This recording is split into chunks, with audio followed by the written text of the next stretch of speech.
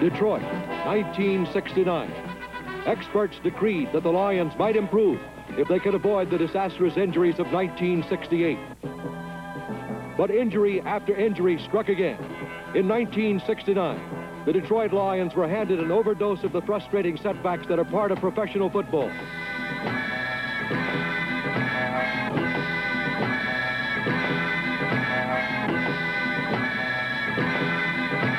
The 1969 version of the Lions ignored both the fates and the dismal decrees of the critics and nearly won a divisional title.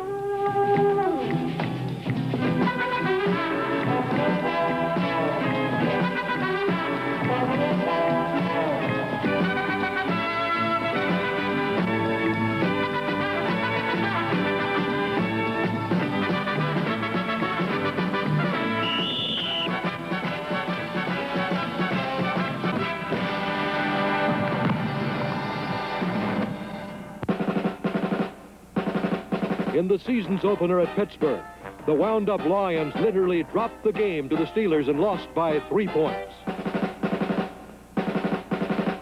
But they recovered and set a pattern for the rest of the season.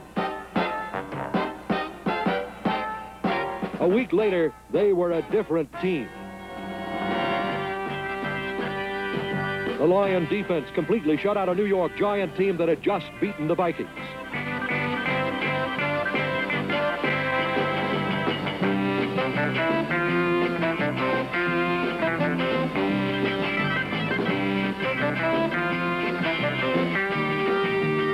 And then the offense struck back from every possible angle.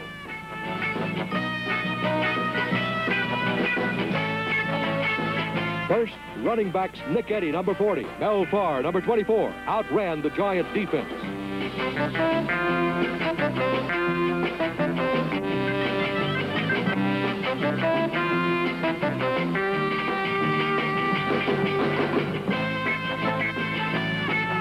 Then quarterback Bill Munson split open the Giants secondary with an air strike to Charlie Sanders. And Nick Eddy made a fantastic grab for his first official touchdown as a pro. Arrow Man kicked in 3 more points.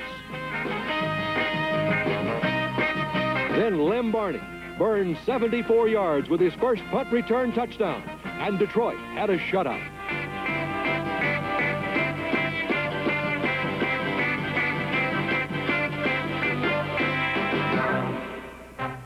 But the pace slowed down again in Cleveland, and the Lions were put to another test.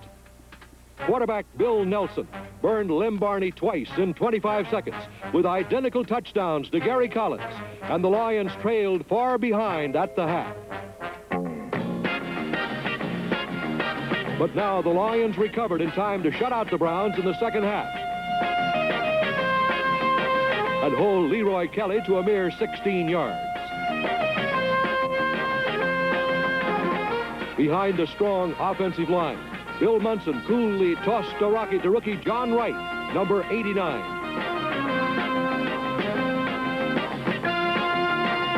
Then a Detroit dream came true. Mel Farr and Nick Eddy teamed up in the same backfield.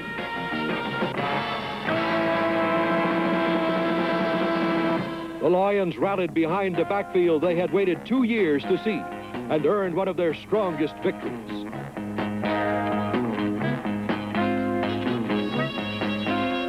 Most important, they displayed the courage they would need for the rest of the season, and especially in the next 3 games. Against Green Bay, they lost the game, and their number 1 quarterback with a broken hand. And when they met the frustrated Bears in game number 5, they found themselves in the middle of a tornado.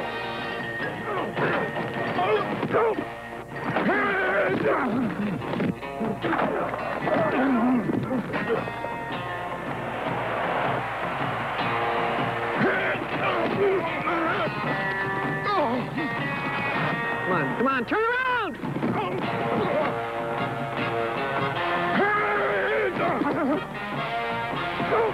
When the defensive dust began to settle, 2 things were evident. The Lions had stopped Gale Sayers after 12 measly yards. But the Bears had stopped Mel Farr for the rest of the season. The Lions were stunned. History was repeating itself. But the misfortune united them and supercharged young Greg Landry. He threw into the Vultures' Chicago defense, where every inch was torture.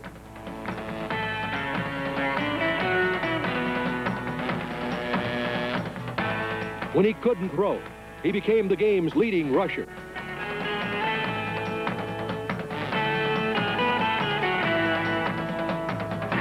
Finally, Bobby Williams tore through the Bears for 86 yards.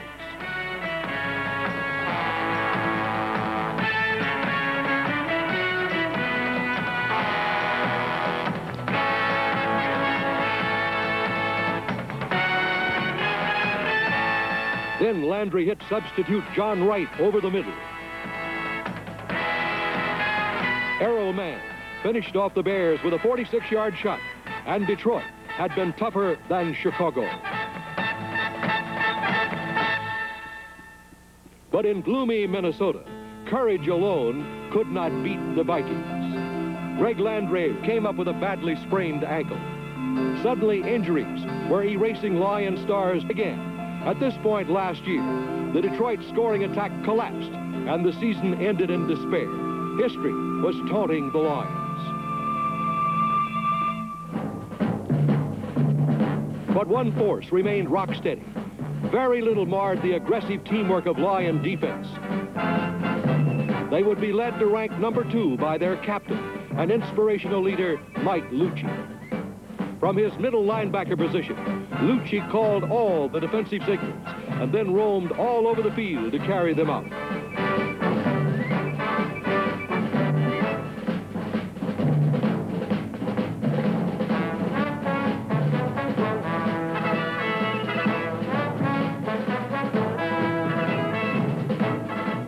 Year veteran Wayne Walker, number 55, worked the right side and was more immovable than ever. On the left was one of the fastest pursuers in the league, young Paul Newman, number 58. Four-time All-Pro Alex Karras was the leader of the front four once again. He has left his 255-pound mark on more rival quarterbacks than any other tackle. His sidekick was number 82, Jerry Rush, a very fast 265 pounds. From the left came big Larry Hand, number 74, showing no signs of last year's injury.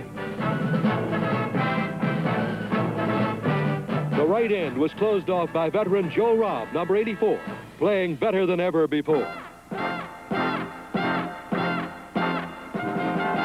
Frontline pressure, constantly forced fumbles or desperate passes into the battery of Lion backs. One was young safety Mike Weger. Or acrobatic Tommy Ball. Even the Lions secondary tackles in the hard Detroit tradition.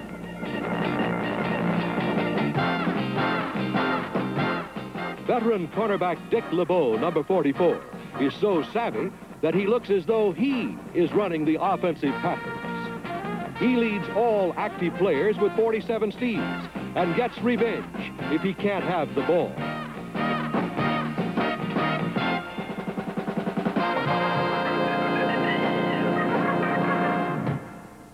At the other corner is Lem Barney, who might be the most versatile athlete in the game today. He punted and he ran it back. But he played the role of spoiler the best.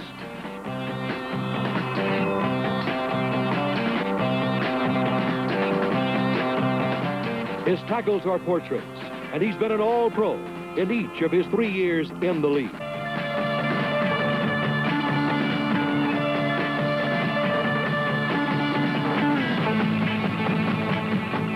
The powerful Lion defense led the league by forcing 23 fumbles and recovering 21 of them.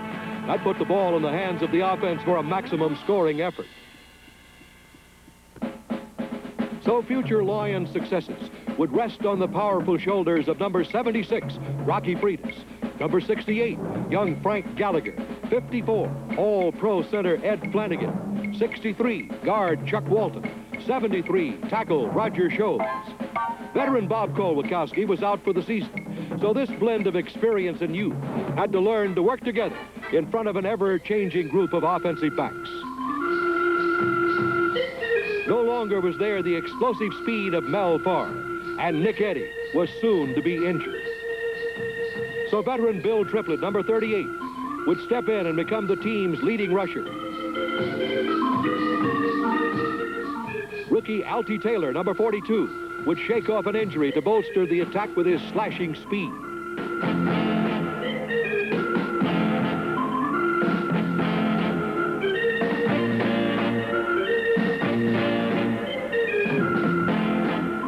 Few people had ever heard of number 30, rookie Larry Watkins, until he proved he deserved the coach's attention.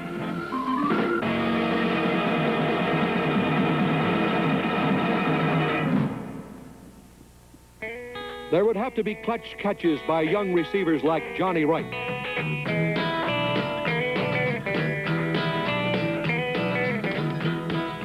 And speed from number 49, Larry Walton.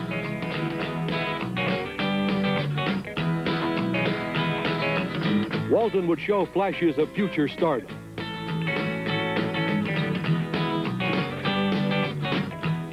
The Lions would depend on all-pro tight end Charlie Sanders, who wanted the end zone so much he was most impressive after he caught the ball.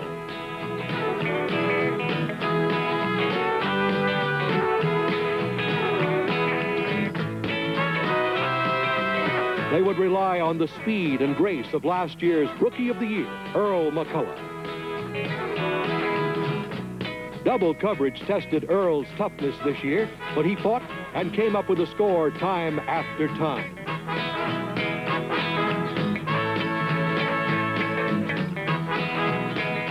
Detroit would have to win behind two excellent quarterbacks. Bill Munson's crucial leadership would be gone for 7 weeks, but young Greg Landry would emerge as strong and poised, even in the face of his own injury. He would win 5 games in Munson's absence. So the Lions would not concede to the gloom of last year's record. They would lose only 1 of the next 8 games. On Thanksgiving Day in game number 11, the Vikings and cold weather squared off against Detroit. The Lions seemed to bounce off the Viking attack.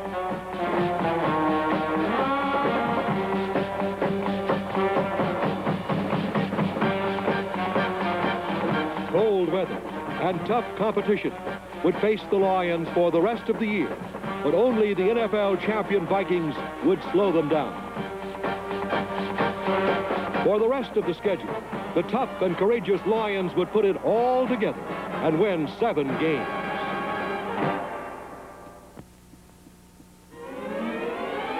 The Lions took off for San Francisco with victory packed into the luggage compartment.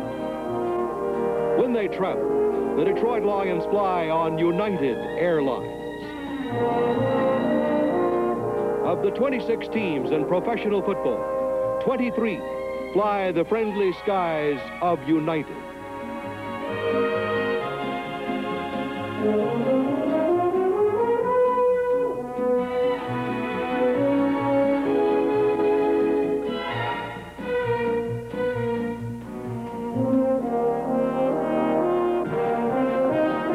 The trip to San Francisco would be the beginning of the second season for the Lions.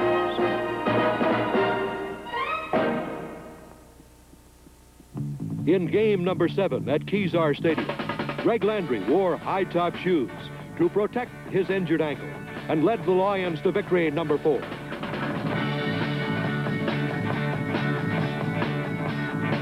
The Lions pulled out still another weapon for winning, the specialty teams.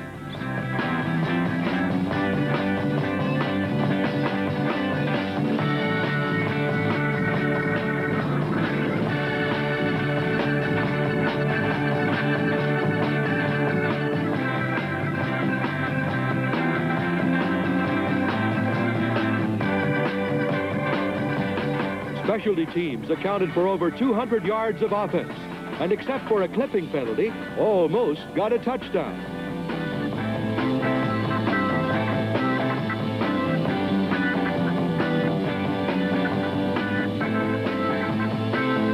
Landry picked up where they left off and tossed to Charlie Sanders. The defense got still another fumble recovery to set up one of Errol Mann's 4 field goals.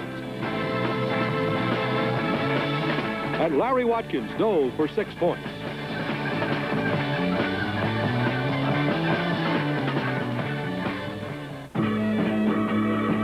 The specialty teams were emerging as one of the big guns in a very balanced Lions team. Under Lim Barney's punts were some of the hungriest and hardest hitting of the Lions. Dan Goich, Phil Odle, John Wright, Dennis Moore, Bill Swain, Craig Cotton, Ed Mooney, Bobby Williams, Wayne Rasmussen, Bill Cottrell.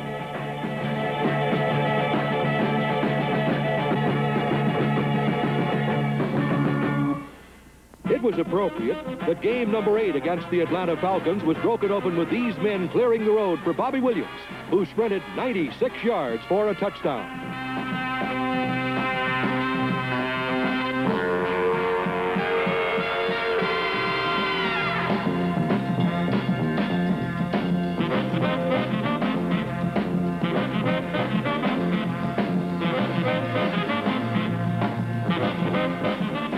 The offense got red hot. Landry dropped a perfect bomb on Larry Walton, and he streaked away for the score.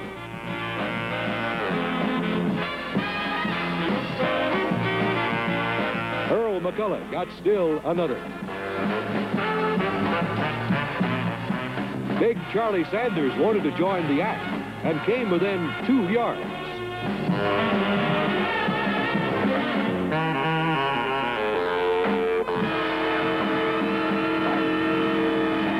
But the Falcons rallied, and the Lion defense had to hold on to win.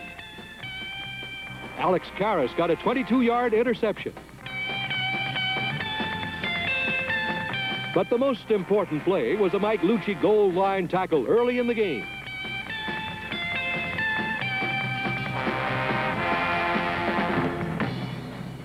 The Lions took over and pointed the way to victory number 6 over St. Louis.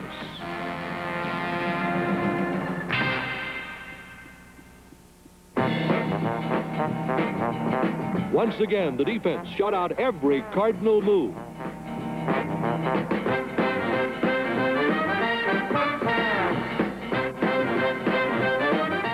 Then the offense humiliated St. Louis.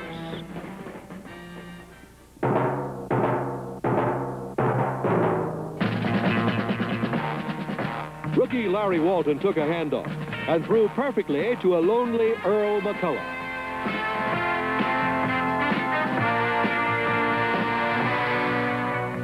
Then Landry hit Earl again, and that set up a strike to Charlie Sanders.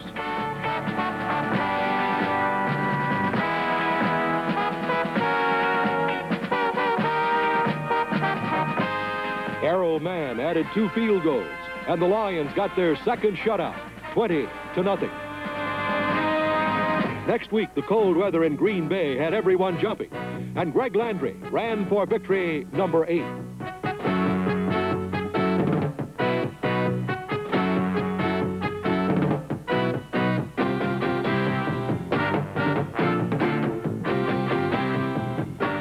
Lim Barney managed to corral the dangerous Carroll Dale.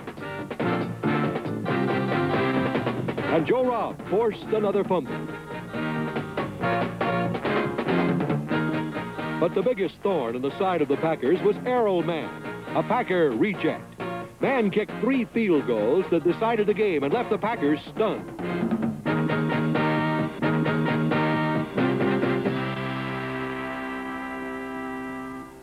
With Wayne Rasmussen holding, Errol Mann became the highest scorer on the Lion club and was the deciding factor in half a dozen games. His accurate toe bombarded every team on the Lions' schedule.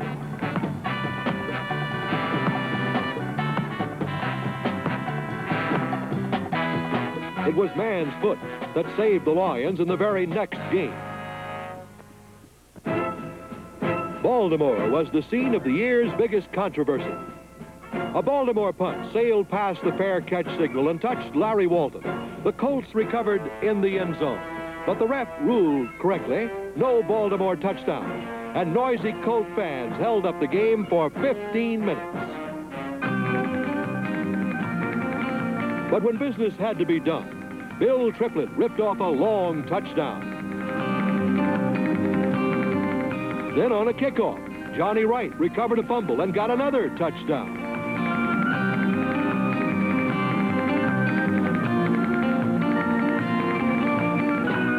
Errol Mann kicked, and the Lions pulled out a tie. Game number 13 brought the Coastal Division champions to cold Tiger Stadium, and the Rams acted like it was a circus.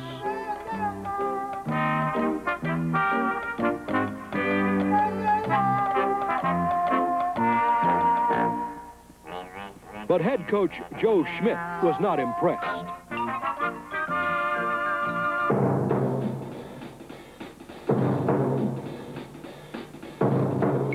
Lucci struck the first blow. Then the Detroit defense dug in and held the flamboyant Rams to the embarrassing total of 96 offensive yards.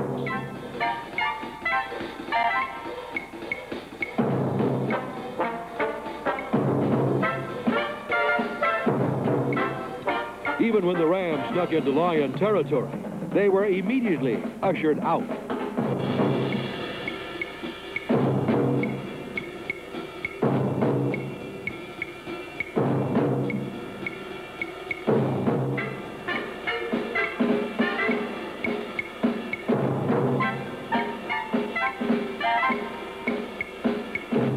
Los Angeles woke up. George Allen called on his famous defense. But facing them was their old teammate in good health, Bill Munson. Munson called a game that destroyed them. Alty Taylor skirted the outside.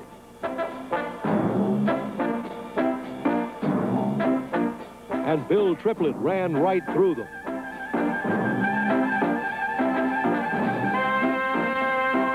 When he got them worried about Detroit runners, Munson tore open the Rams' secondary with powerful Charlie Sanders.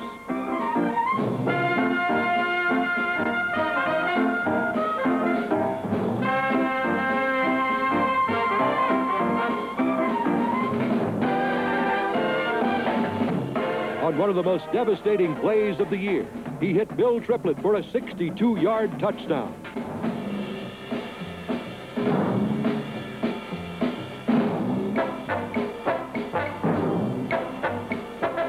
Errol Mann turned in 4 field goals. And speedy Earl McCullough lined up to put the icing on the cake.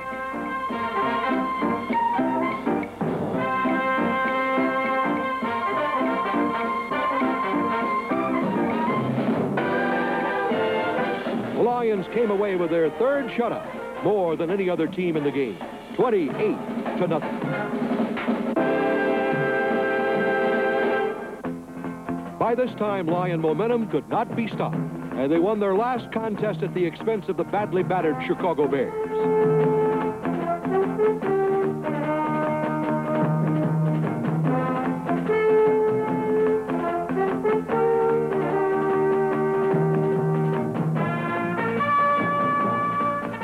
Chicago could do nothing right. The Lions came very close to still another shutout, and suddenly looked like they would have been champions with a longer schedule to prove it.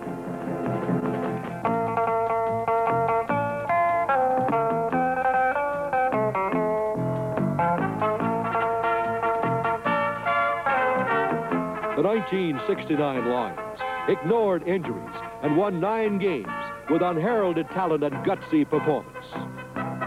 Their building years were now paying extraordinary dividends. Joe Schmidt had managed to complete a puzzle even when there were pieces missing. In 1970, they will look forward to the addition of their #1 draft choice, Heisman Trophy winner Steve Owens, one of the finest runners the college game has ever seen. And there is no question that the Lions are now of championship caliber. 1970 and the Central Division title could be around the very same corner.